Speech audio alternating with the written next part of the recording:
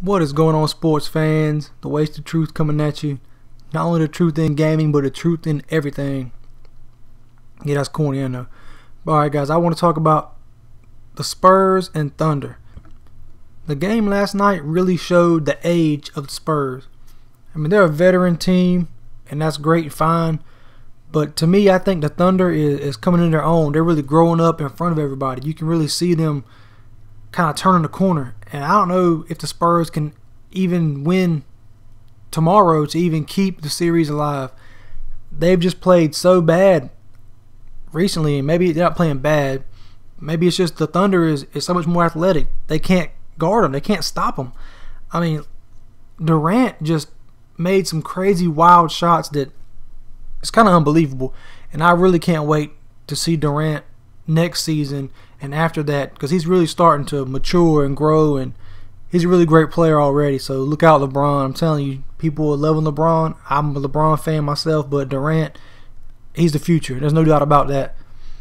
But what gets me more so than that is the Spurs. How do you come back like that and then not have the will? Because to me, I don't care what you say. The Spurs aren't playing like the Spurs. Yeah, they're old. That's playing a big factor in it. But when they're winning, all of a sudden they're not old anymore. Oh, they're a veteran team. That's experienced. But now they're losing. Oh, we're old. That's our excuse. And yeah, it's kind of an excuse. You could throw it out there that Tim Duncan is getting about ready to retire. But at the same time, you can't always say, hey, we're old, we lost. You haven't lost 3 games in a row the whole season. Now all of a sudden you come in and lose 3 games in a row in the playoffs. You got to have that will to win. And I'm just not sure if all the players on the Spurs have that will to win. Tim Duncan, to me, seems like he just kind of coasting. He had 18 points, 12 with rebounds. But he's not Tim Duncan anymore. He's just like a shell of himself. He just seems like he doesn't really have that spark that, if you watch his posture, he's not the same guy that wants to win.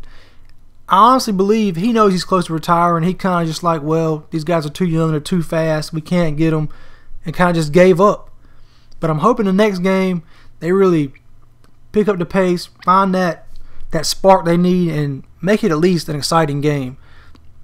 Because the first half of the game last night was really, really terrible.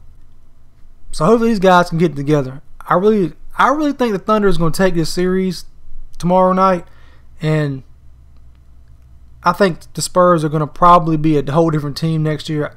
I don't really know if Duncan's going to return. Personally, I think Duncan should go ahead and retire, but we'll see what he decides. Who am I to tell the man to quit playing basketball? That's what he loves. Let him keep doing what he loves. And is it me or is the refereeing so bad?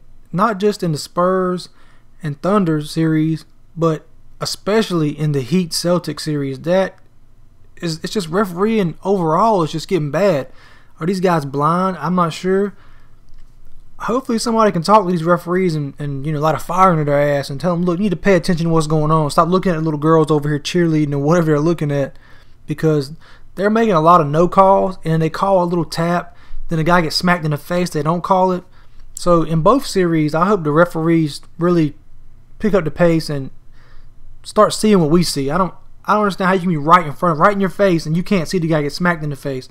Or you're standing right looking, you can't see the guy's foot go out of bounds. That's your job. You're standing 5-10 feet away. You can't see that? It's time for a new referee. But anyway, guys, I just want to share my thoughts real quick on the Spurs and the Thunder game. Looking forward to the Celtics and the Heat game tonight. Just give me your opinions. Let me know what you think, and I'll catch you guys on the next video.